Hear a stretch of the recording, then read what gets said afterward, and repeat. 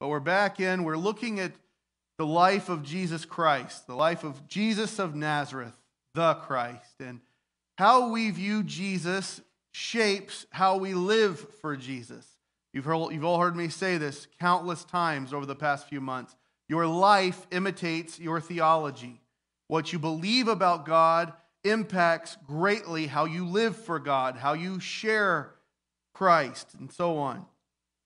So today we're looking at a very important story in the Gospel of Mark, a very deep story and one that not a lot of people rush to preach about for obvious reasons. And so we're just going to dive right in this morning, beginning in verse 1. The story goes all the way to verse 20, but we're just going to stop at verse 13 this week and pick it up next week as well. It begins, "They came to the other side of the sea, to the region of the Gerasenes.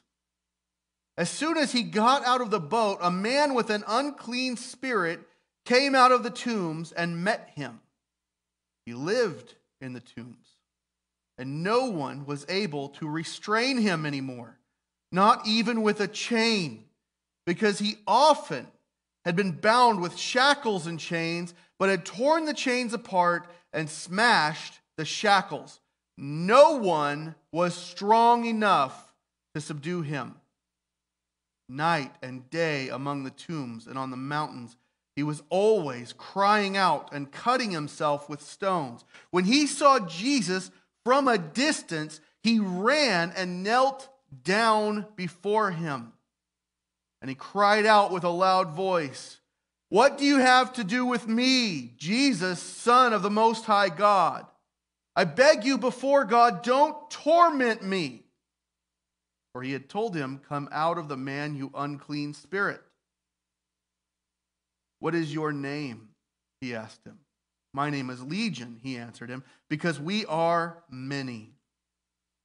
And he begged him earnestly not to send them out of the region. A large herd of pigs was there, feeding on the hillside. The demons begged him, 'Send us into the pigs so that we may enter them.' So he gave them permission, and the unclean spirits came out and entered the pigs. The herd of about 2,000 rushed down to the steep bank into the sea and drowned there." Now, if you're taking notes this morning, the parallel passages in the other Gospels are Matthew 8, 28 through 34, and Luke 8, 26 through 39.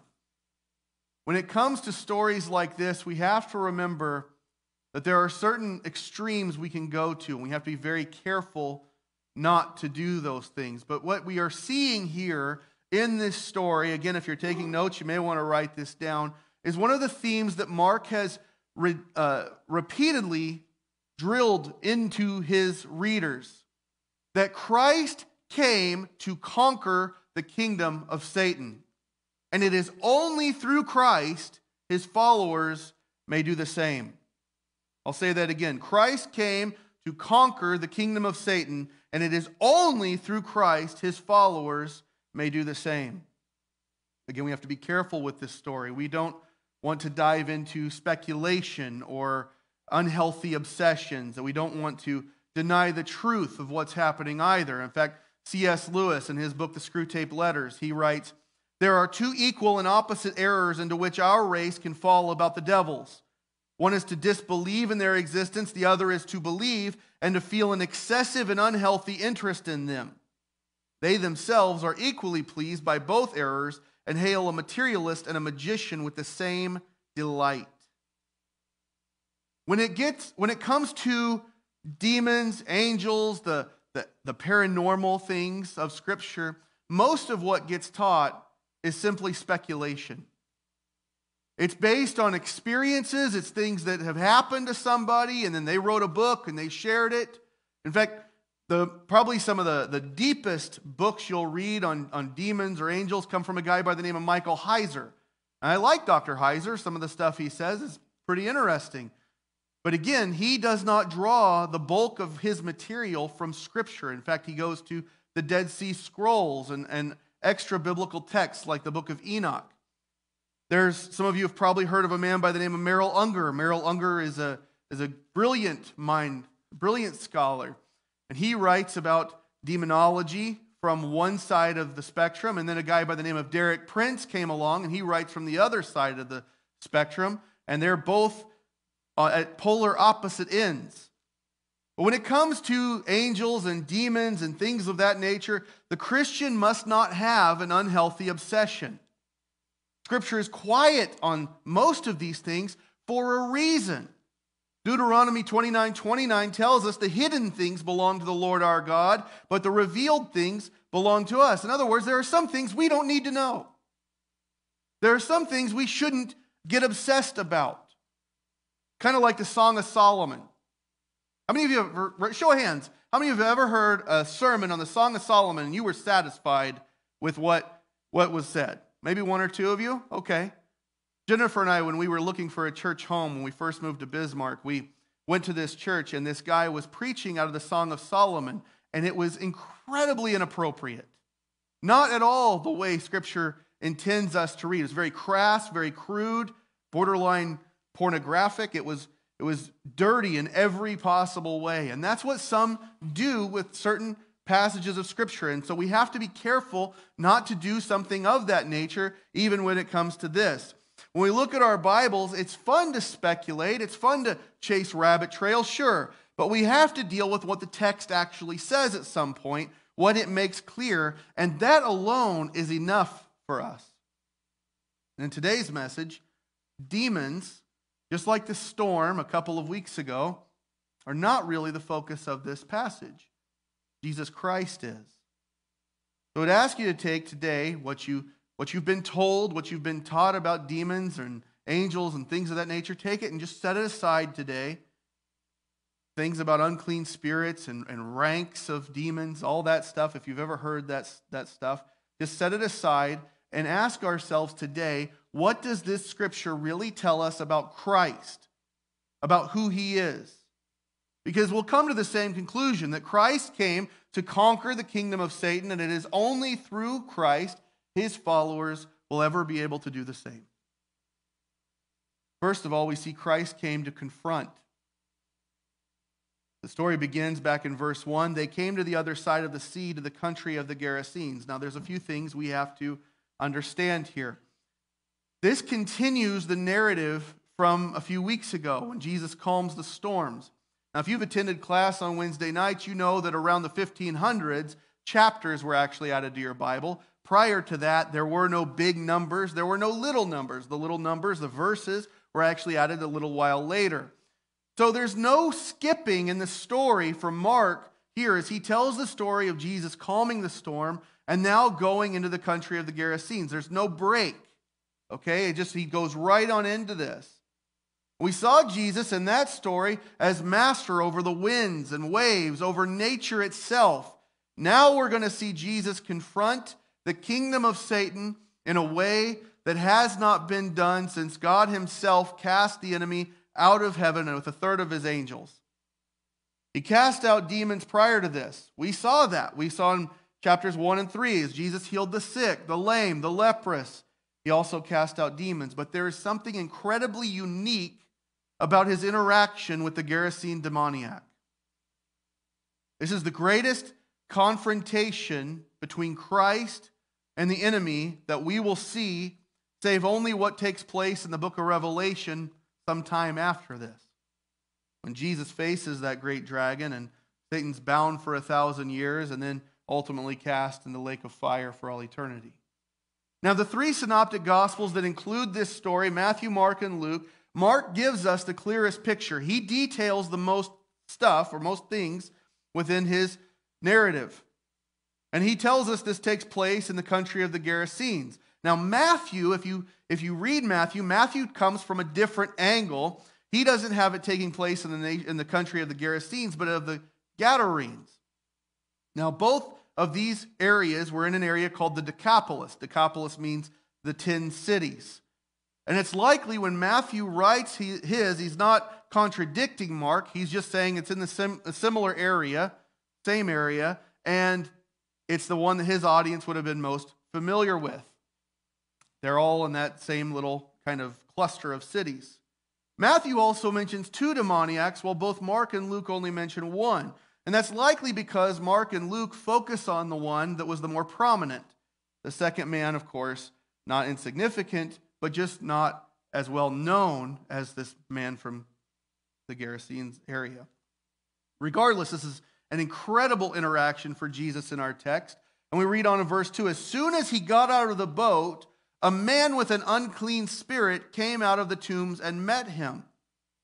Now, if you remember, Jesus, in chapter 4, towards the end, he had this very urgent need to go across the Sea of Galilee. In fact, if you remember, the Greek was, we got to go now, basically, is what he tells the disciples. Because he has an appointment, right? And I likened it to in John chapter 4, when Jesus had to go through Samaria, when in fact he didn't really have to go through, but Jesus had a divine appointment at the well with the woman, we call the woman at the well, still don't know her name. But he has a fight scheduled. Jesus isn't ready to back down. He's not going to. He has a confrontation waiting for him. And Jesus is no coward. In fact, that's something to remember. Our King is not weak. He's not some hippie type of savior walking on eggshells as he travels through Israel. In Scripture, Jesus is never the one who gets afraid. He instills fear. His miracle of calming the storm terrified the disciples at the end of chapter 4. And if you think the disciples were afraid of the storm, it says they were even more terrified of Jesus by the time it was over. But now they get out of this boat, and here comes this wild man running at them, likely screaming his head off. You think they weren't a little bit intimidated? But Jesus is not. Jesus stands his ground. He doesn't flinch. This is what he came for. He's ready. Scripture affirms this again and again, that Jesus came for this type of confrontation. 1 John 3:8, the one who commits sin is of the devil, for the devil has sinned from the beginning. The Son of God was revealed for this purpose, to destroy the devil's works. Colossians 2:15, he disarmed the rulers and authorities and disgraced them publicly. He triumphed over them in him. John 12:31, now is the judgment of this world. Now the ruler of this world will be cast out. Satan's fall began when Mary gave birth in Bethlehem. That's when it started. That was the fulfillment of the prophecy of what God had told the serpent in Genesis chapter 3, when he said, I will put hostility between you and the woman, and between your offspring and her offspring. He will strike your head, and you will strike his heel. That began in the Nativity. And now one of the many battles between the two sides is about to take place in the Gospel of Mark. Jesus' feet strike dry land, and this man from the tombs, led by his captors, directed by his demons, dragged forth by the sheer will of these unclean spirits who have defiled him for so long, whether they intended to or not, take him to the one person who can set this man free from their grasp. The unclean spirit is another way of referring to the demon, by the way. Such spiritual filth as they were, they themselves were morally grotesque. They caused harm for the people they possessed. We see that in our text. Yet this man comes towards Jesus. He doesn't walk, he runs. And Mark goes on to describe a little background for him in verses 3 and 4. He lived in the tombs, and no one was able to restrain him anymore, not even with a chain, because he often had been bound with shackles and chains, but had torn the chains apart and smashed the shackles. No one was strong enough to subdue him. From out of the tombs, this man comes, out of the graves. If he were a Jewish man, this is a great insult to his heritage. He'd be around dead bodies. This would be a great disgrace. He's so unclean, like the spirits that possess him. He has been defiled. He's an outcast. We don't know that he's a Jewish man. He could be a Gentile. He likely was, as the area was prominently a Gentile area. But he was an outcast. He lived in the tombs. The tombs were burial chambers that were outside of the town. And they were carved out of the rock and the uninhabited hillsides. Nobody wanted to be around this man. No one would dare to tame him. In fact, the word for subdue in the Greek is damasai, and it means to tame or to control. Nobody was strong enough to tame him. Even with chains and ropes, bindings and fetters, they were not able to pin this man down and keep him down long enough to keep him from harming himself or others. In fact, Mark says, no one was strong enough to subdue him. And that's a very interesting choice of words if you remember Mark chapter 3. When Jesus says, no one can enter a strong man's house and plunder his possessions unless he first ties up the strong man. Then he can plunder his house. And Jesus was talking in that scenario about exorcisms. He's saying you can't cast a demon out unless you appeal to one who is stronger than that demon. And here comes Jesus, the one who is stronger than a legion of demons. No one can tie up this strong man. No one can subdue him. No one can free him from this bondage. But look at his torment. Night and day, among the tombs and the mountains, he's crying out and cutting himself with stones. This man is living in abject terror. And he's causing terror for anyone around him. He is unwell. He is enslaved. He is, in a word, scary. His torment is also the torment of those who knew him. Can you imagine the embarrassment he has become to his family? His mother, his brother, his sisters, his father. They want to distance themselves from him as much as possible, just as anyone else would want to. Can you imagine if this man had a wife and children, the legacy that he's leaving for them? And his screams would have echoed into the village night and day. He is a constant reminder. His screams are a constant reminder that there is a wild man, a beast of a man, a perversion of what mankind was to be living outside the city. With all of that said, he's also a beacon for the kingdom of Satan. He's a constant reminder that if the enemy can do this to one man, what could he do to the entire village? He cuts himself with rocks, likely sharpened flint. He's a danger to himself. He is a danger to anyone that might come within arm's reach. In fact, we've seen this elsewhere in Scripture. There's a story in the book of Acts, Acts 19, about 7 sons of this high priest named Sceva. And they get in their head, they don't want to submit their life to Christ, but they want the power of Christ. So they go around and they're trying to cast out demons, and they say something along the lines of, I adjure you, or I cast you out in the name of Jesus, whom Paul preaches. One day the demons have enough. In Acts 19:15, the evil spirit answers them, says, I know Jesus and I recognize Paul, but who are you? And then he proceeds to beat them, strip them, chase them outside the house, naked and bloody. Do you think this man from the tombs would do anything different if he were given the chance to anyone else? What do you think he has done to people who've tried to subdue him? They've learned their lesson. No one is strong enough anymore to tie this man down with chains or ropes. He's a thing best kept away from the rest of society because society is terrified of him. Just imagine, if you will, the disciples' faces as they see this man running, sprinting towards Jesus. They don't even know who Jesus is, right? Who is this man? Even the winds and the waves obey him. Those words were just on their lips. And now here comes this guy. And the disciples are likely backing up. Whoa, what's going to happen? And Jesus stands his ground.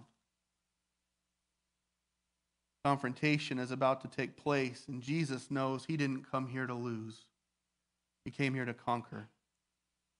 He came to command. And that's the second point this morning. We read on in verse 6. When he saw Jesus from a distance, he ran and knelt down before him. Now again, the disciples have struggled with trying to understand exactly who Jesus is, but the demons always seem to know right away. So the man runs down and he hits his knees before Jesus. In fact, he takes upon him the posture of a beggar, of someone who is about to plead for mercy. Someone who is in complete submission in the presence of someone who could utterly destroy them. When I read this text and I was building a sermon, I thought of this time. Jennifer and I had this dog we bought at a pet store named Safari Pets in Indianapolis. He was a boxer. So if you know anything about dogs, boxers are by nature the goofiest animals God ever made. And he had some issues. We couldn't figure out why. We took him to a puppy class, and the lady said, well, this dog's been abused. We'd only had him for a few days, so it wasn't us. Well, I took him back to Safari Pets one day, and one of the workers walked by as if he was going to stop and pet him. And Jack, our boxer, rolled over on his back in an act of submission while I'm standing there and evacuates his bladder all over the floor. Well, that's a sign of a submission. That's something that a dog who's been beat one time too many, that's what they do. Jack was a very pathetic dog for a lot of reasons, but that's a big one. He was abused, he was beaten, and he showed a sign of submission. And in a similar way, that's what this man is doing as he comes into the presence of Christ. He's showing his belly. Who would these demons look to? As Jack looked at me, don't let him get me, was the expression on his face. Who are the demons going to look at? Who's this man to look to? If they're terrified in the presence of this other man, this Jewish carpenter rabbi figure, who are they going to look to for assurance and protection? No one. In fact, the confrontation is over before it even begins. They're on their knees and they're prepared to beg, and beg they do. Verses 7 and 8, he cried out with a loud voice, what do you have to do with me, Jesus, Son of the Most High God? I beg you before God, don't torment me. For he had told him, come out of the man, you unclean spirit. Now, when the man cries out, not just his voice. In fact, the Greek says it's phone megon lege, and it's at the top of his voice. It's an inhuman, high-pitched sound that comes out of him. This is the type of being that Jude speaks of in verse 6 of his short epistle, the angels who did not keep their own position but abandoned their proper dwelling. John also mentions these types of creatures in Revelation 20, verse 10. The devil who deceived them was thrown to the lake of fire and sulfur, where the beast and the false prophet are, and they will be tormented day and night forever and ever. And that's an important passage for this text today, because that's what this man is afraid is about to happen.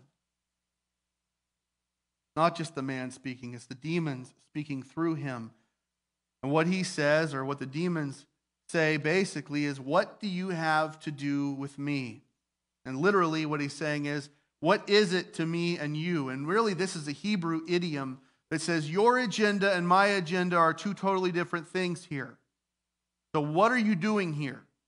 Why must there be a conflict? That's really the basis of what he's saying. In fact, we actually see this in the Old Testament when the Reubenites, the Gadites, the half-tribe of Manasseh in the book of Joshua, they get together on the other side of the Jordan and they build this big, beautiful altar to God, but the rest of Israel thinks they're doing this as a form of idol worship. So they send the priest Phinehas down to investigate. And he gets there and they say to him, may the Lord himself hold us accountable if we intended to offer burnt offerings and grain offerings on it, or to sacrifice fellowship offerings on it. We actually did this from a specific concern that in the future your descendants might say to our descendants, what relationship do you have with the Lord, the God of Israel? In other words, the Hebrew seems to say, if your descendants and our descendants come together and they say, well, you have nothing in common with me. You're on the other side of the Jordan. We have no relationship with one another. It's what the demon is getting at here. We don't have anything to do with each other, Jesus. Why are you here?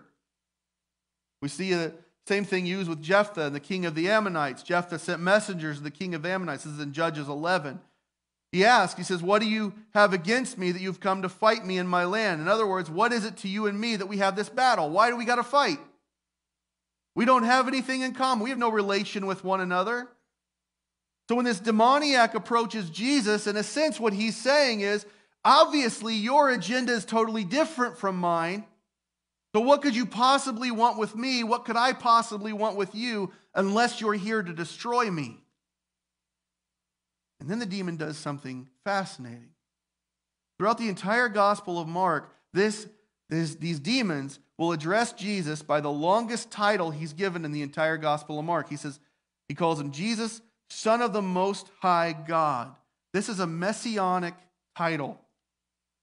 Other demons had called him the Son of God. If you remember in chapter 3, verse 11, whenever the unclean spirits saw him, they fell down before him and cried out, "You are the Son of God." But here, this demon says, "You are the Son of the Most High God." And it's distinguishing him as the Son of Yahweh, the God of Israel, the Jewish Most High God. This is the term Gentiles would use in Scripture to describe the God of Israel. We see it in Genesis. Melchizedek, the priestly king of Salem, refers to God as that. In Genesis 14, 18 through 24, if you're taking notes. But we also see it in a very interesting place. In Isaiah chapter 14, verse 14, it says, "I will ascend above the high clouds. I will make myself like the Most High." Well, who says that? Now, technically, in the Scripture, it's the king of Babylon. This is a rebuke to the king of Babylon. But church history and church tradition holds to the fact that this was actually a double meaning, referencing the attempted coup of Satan in heaven. And I won't read the whole passage, but it goes back to verse 12.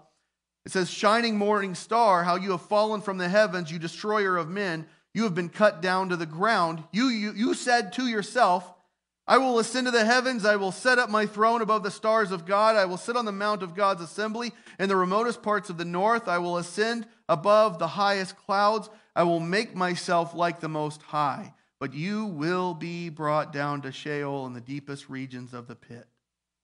And we see that demise in Revelation 20 that I already mentioned. He's tossed in the lake of fire for all eternity. And now Jesus has come to this man, and he's told the unclean spirit to come out. The demon doesn't budge. Instead, he screams and casts himself before Jesus, begging him not to cast him out in torment. In fact, Matthew's verse, his parallel verse, says, "Suddenly they shouted, 'What do you have to do with us, Son of God? Have you come here to torment us before the time?'" And Mark adds a little phrase that says, "I beg you before God." It's as if the demon is appealing to God's sovereignty to try and soften Jesus' mood. I'm going to appeal to your Father and say, "Please don't hit me so hard." These demons that possess the Gerasene man are terrified now. Jesus has arrived on the scene. They are scared that he is going to cast them into the lake of fire before they're ready to go. Newsflash, they're not going to be ready to go when their time comes anyway. They're likely confused. These demons who have caused confusion, they've caused terror, they've caused fear, are now the ones who are afraid because the stronger person is there. Theirs is a kingdom of darkness, secrets, lies, and deceit. And Jesus Christ shows up, the only person worthy of being called good, the only one worth being described as light and love. And in that presence, they feel a very terrified fear. So they who would possess this man and use him to strike fear in the townspeople, who mutilated his body, who tormented and oppressed the beings that once dominated, are now begging like dogs. And Jesus responds, "What is your name?" He said, "My name is Legion, because we are many." Now, a lot has been made about this passage, this exchange. In fact, if you have ever read a book on demonology or angels and demons, it's likely you've come across an author who has said, "You've got to do this. You need to do this." Well, this is the only time in Scripture we see anyone doing this. So it's not necessarily setting the trend here. You do not always have to do this. Jesus doesn't do this. We don't see Paul doing that in Acts 16:18 when he casts the demon out. Only Jesus seems to do this. So we have to ask, what's the purpose of that? Now, there is a belief in the first century that if you knew something's true name, you could hold a power over it. But actually, that's witchcraft. That's magic. That's not Christianity. It has nothing to do with Scripture. Jesus was sovereign. He did not need to know who this demon was. He already knew. So we begin to wrestle with this. Why does he give the demons more press than they deserve? Well, what he's doing here is actually very simple. He poses this question to bring to reality the complexity of this man's situation, to bring to light that it's not just a mental illness. There is something else at work within this man's mind, within his body. And they call themselves a legion. This is a Latin phrase that both Jews and Greeks would have been very familiar with. It actually would have referred to a Roman battalion of about 5,000 to 6,000 troops. Depending on who you read, it could be as few as 5, as many as 6,000 troops. So what the demon is saying here, what he's suggesting, is that there is a large number of militant fighting demons within this man, and they are begging. And he reiterates the expression with, "We are many." Verse 10, and he begged. These soldier demons are now beggars in the presence of Christ. And he begs them earnestly not to send them out of the region. He understands, these demons understand, that Jesus had and still has all the power to destroy them, so they plead. Don't send us out of the region. Now, this does not mean they are some kind of territorial spirit. That's not what's going on here. There's not some imaginary boundary that these demons have set up, and if they go too far, it hurts them or anything like that. No, what's going on when they say that, these demons have put in a lot of work in this area. They have exercised their evil powers here. They found this place to be hospitable to their kind. People tolerate them. If you think about it, they could have called for a Jewish exorcist at any time to come and take care of this man. But they put up with the screaming. They put up with the bellowing that came from the graveyard. Why?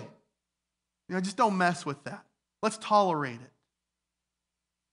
In Luke's gospel, it says, they begged him not to banish them to the abyss. They don't want to leave where they've put down their roots. Like so many people, they like where they are. They've been comfortable where they are. It's familiar. And this abyss would be their final judgment, where all the unrighteous are placed. So they beg and they plead when they're confronted by Christ. The minute Jesus set foot on Gerasene soil, their days of dominating this man and the hillside were over. They were done. And so they begged to stay within their own little kingdom. Unfortunately for them, it's a kingdom conquered by Christ. Verse 11 says, a large herd of pigs was there, feeding on the hillside. Now, let's be very blunt, very real for a minute. There's some weird stuff in the Bible, right? Everybody's nodding their heads. Okay, yeah, we agree on that.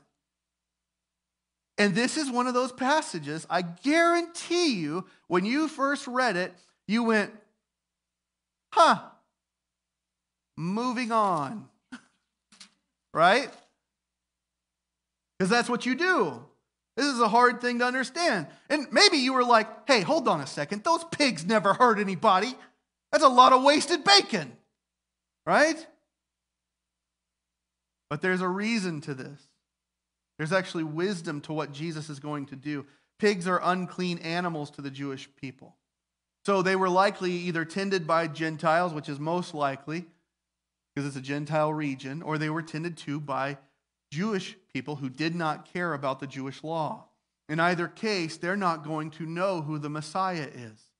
They're not going to care about who the Messiah is necessarily. They're going to need some extra evidence as to who he is and what he's capable of if they're to accept him. And let's be clear, this is a large herd, and we're going to see how large. And the demons beg him, send us to the pigs that we may enter them. Now, again, we do not get our theology from other people's experiences, but I want to share with you something this morning. This sort of thing does apparently happen in exorcisms, and I learned this from a professor of mine. Many of you know him. He has preached here. I'm not going to say his name just out of respect to him, but not much of a joking guy. And when I was in Sri Lanka on my internship, I witnessed a young lady having a demon cast out of her. In fact, I was praying at the altar. I got up and I saw this thing happening, and something in my very soul was stirred. And I asked the president, Pastor Willie was his name, to Pastor Willie, what's going on over there? And just as if you were to say, I'm buying toilet paper, he said, oh, they're casting out a demon. This is very normal in Sri Lanka, right? Well, fast forward a few months, and I'm back at Trinity, and it's the fall of my junior year, and I get the same feeling as this young lady goes forward to pray at an altar call at a Wednesday night service. And pretty soon a professor runs up, and then another professor, and another professor. And when it was over, I caught one of those professors, and this is the one I'm talking about. And I said, was that demonic? He said, well, Jeff, what do you think? I said, yeah, I think it was. And that's where he began to teach me about the spiritual gift of discernment of spirits. You know, in the world, the secular world, people have discernment. In the church, we need to have discernment of spirits. 1 John 4:4, we don't believe every spirit, right? And so he began to teach me privately, giving me lessons about spiritual warfare and these types of matters. And he gave me the next day in his office a stack of papers about that thick of just different authors and writers. He said, read this and then come talk to me. And so I came to him, and one of the stories in there was a similar story. A man had been called to a house and cast a demon out. The demon had begged to go into the family dog. And I said, that doesn't really happen, right? He said, no, it does. Absolutely it does. But you don't give the demon permission to do that. I said, well, I mean, have you ever had that happen? And what I found out was actually this man had experienced several of these things as he worked on the Native American reservations and had done some really deep inner city missions as well. And he said, yeah, actually, in the same chair I was sitting in, a few years prior to my coming on the campus, a young lady manifested a demon, and she was possessed. And he said another professor came in and began to pray with him. And the demon he's a deer hunter, and he has a mounted buck on his wall. And he said the demon began to ask to go into the buck. Now keep in mind, this is a very serious professor. He's telling me a true story. I said, but what'd you do? And he goes, well, and my eyes got huge, just waiting on this deer to go, blah, blah, blah, blah, you know. And he starts to laugh. He says, no, I told it to leave the area. It's not welcomed here. But it does apparently happen. But we don't allow it to do that. Jesus did it for a very important reason, and we'll get to why. Unclean spirits want to go into unclean animals. We don't see demons do this anywhere else in Scripture. And again, we don't see anyone ever allow demons to do this anywhere else in Scripture. So it's not the norm. And yet Jesus permits these demons to enter the pigs. We see as we go on in verse 13, he gave them permission, and the unclean spirits came out and entered the pigs.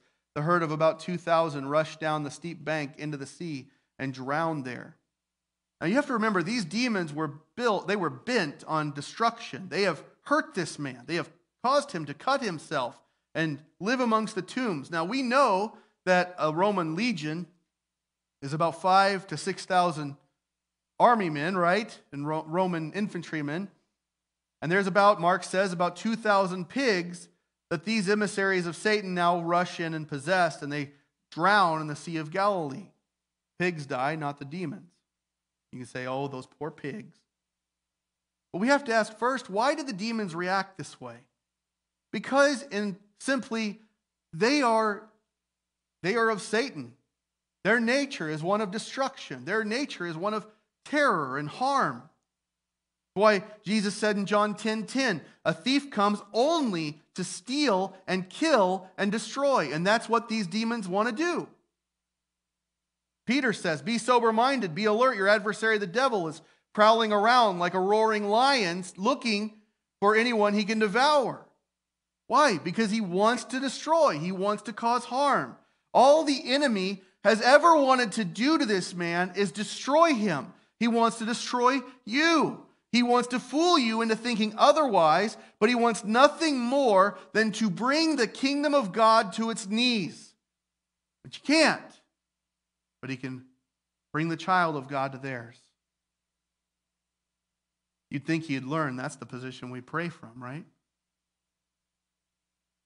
This demon has possessed this man, and had they known that Jesus was coming, these demons, they would have had this man bash his head in against the rock-hewn tombs that he'd lived in. Make no mistake about this.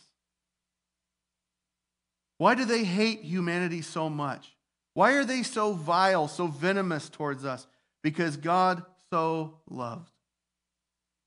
Because God loves you so much that he gave his only son, that whoever believes in him should not perish but have everlasting life. And if you want to hurt somebody more, you don't hurt them directly. You hurt the people, the things they love. God loves the world so deeply, so passionately, so sacrificially. It should be no shock to us that demons and the enemy want to hurt him by hurting, maiming, killing, destroying us. Second, we have to ask, why did Jesus allow them to go into the pigs? This is where we get to the interesting thing. It doesn't make sense at first, right? Now, why does it happen this way? Now, if I'm God, if I'm Jesus, I'm not letting these demons do a simple thing. I'm throwing them into the fiery furnace. I'm done with them, right? But he never asked me for my opinion on these things. Instead, Jesus shows vast wisdom here. What he is doing is giving evidence to this man and to the people around. Again, this was not a mental health issue. This was not a mental illness. This was a man who was possessed by evil spirits. This isn't a political statement, which one commentator suggests it might have been. This is a genuine spiritual battle, and the skeletons of the pigs that will wash up on the shore for weeks to come are a testimony to that. This man, we're going to see next week, he's going to be in his right mind. And it's going to shock the people of the town. But he's going to finally understand that those demons who at some point in his life convinced him they were on his side, convinced him they had his best interests at heart, that in a moment they would have gladly done to him what they did to those pigs. Third, what does this tell us? It reinforces the truth that God is willing that not anyone made in his image, the Imago Dei, that he is not willing that they perish. He's patient with you and me, not wanting any to perish, but all to come to repentance. That's what Peter wrote, 2 Peter 3:9. And you may be here today, and you may be tormented by a sin. Maybe not tormented by a demon. I hope you're not. You're watching online. But you may be a victim of habitual sin. You may be a victim of bitterness, of hurt, anger that you carry with you as if you're the one drinking the poison, waiting on the other person to die. Paul writes to the Ephesians, be angry and do not sin. Don't let the sun go down on your anger, and don't give the devil an opportunity. Now, one translation says don't give the devil a foothold. Many people think that it just stops with anger, that anger is the only thing that can let the devil have an entryway into your life. That's not true. Paul goes on. He lists not stealing. Stealing begins with covetousness, with wanting, jealousy. He says, don't even let foul language come out of your mouth. And he concludes with, let all bitterness, anger, wrath, shouting, and slander be removed from you, along with all malice, and be kind and compassionate to one another, forgiving one another, just as God also forgave you in Christ. Your sin does not mean you're demon-possessed. But don't give the enemy 1 foot, 1 inch of territory within your life, within your mind, within your heart, within your soul. He wants nothing more than to do to us what he did to those pigs. If you are in Christ, he is under your feet. He is undone. He knows this, but he doesn't want you to believe it. I'm going to move to close in just a minute. But if you're here and maybe you're struggling, maybe there's a sin that has dominated your life. Maybe there's worry. Maybe there's anxiety. There are things that you've been clinging to that are not Christ. They're not from Christ, and they're not for Christ. We cannot say, Jesus, take all of my life, but not that part. And so today, if you're here, you would like to come and pray at the altar, you are welcome to at the steps. We call this area the altar, where the prayer team would be happy to pray with you. If you want to pray where you are, if you'd like someone to pray with you, just motion to one of the prayer team as they come forward. But do not leave here nursing a sin that will give the enemy a foothold within your life. If nothing else, he will use it to make you feel guilty. He will use it to beat you over the head with. You're wanting to raise your hands in worship. Do you remember how you lied to your boss the other day and told him you were going to go to the doctor when you really went fishing?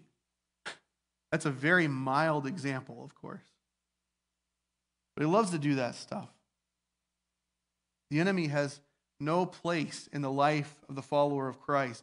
In fact, John says, "You are from God, little children, and you have conquered them, because the one who is in you is greater than the one who is in the world." You have in Christ a victory over your sin. So this morning, if you would like, I'm going to ask you to go ahead and stand. We're going to close in prayer. And I know if you want to head on downstairs and grab something to eat, maybe you're in a hurry, that's fine. If you want to go on down and take the fellowship on downstairs, we're going to have just a moment here this morning for prayer. And again, if you need prayer, if you'd like someone to pray with you, don't be afraid to ask someone. Father God, this morning, in the name of Jesus, those who are under the influence of the enemy, if the enemy is attacking them, we rebuke it in the name of Jesus Christ, our Savior. Through the power of the Holy Spirit, we believe we are set free from the shackles. We are set free from the chains the enemy would keep upon us. And if there's anyone here today and they're struggling with a habitual sin, if there's a hidden sin, a skeleton in a closet, today, Father God, I pray they repent. I pray that we confess our sins and that you forgive us, Father God, and that we are able to move forward. Lord, if that's anyone here, I pray they find their time on their knees before you, the same as this man who was begging. Whether he realized it or not, he was begging for freedom. The demons may have been doing the talking, but the man was pleading with Jesus, "Set me free." Father, we ask you today for those who need to be set free, that they find that freedom in you. We ask this in the name of our risen King and conqueror, Jesus. Amen.